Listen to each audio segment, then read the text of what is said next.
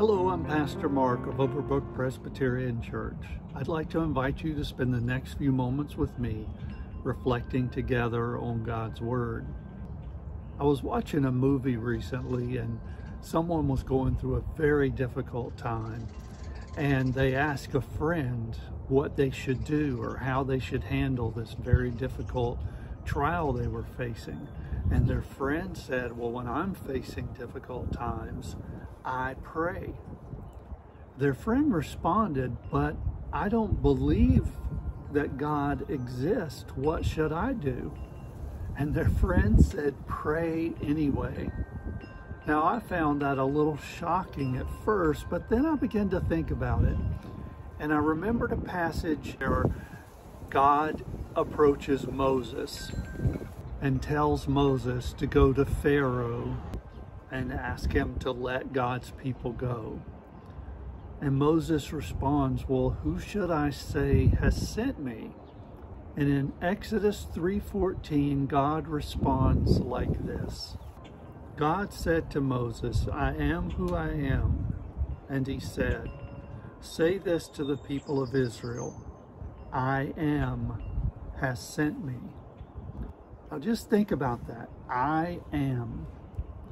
It's a statement of being. God is.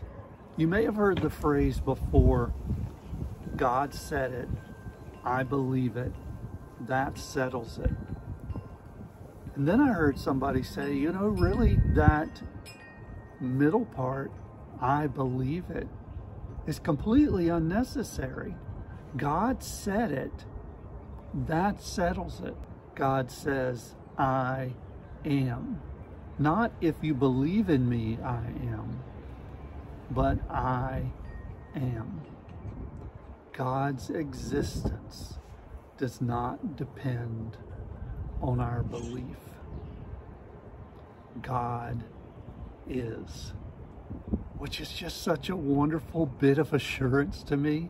That means when my faith is faltering, when I'm weak, or maybe when I've given up completely, God still is. Even when I say, God, you're not, God still says, I am.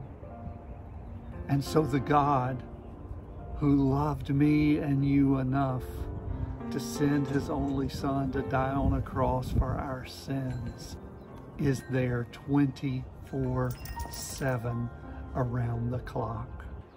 So I would encourage you, when you're down, when you've given up on prayer, and maybe even when you've given up on God, the best thing you can do is still pray, for God is. Thank you for spending this time with me today, reflecting on the Word of God for the people of God.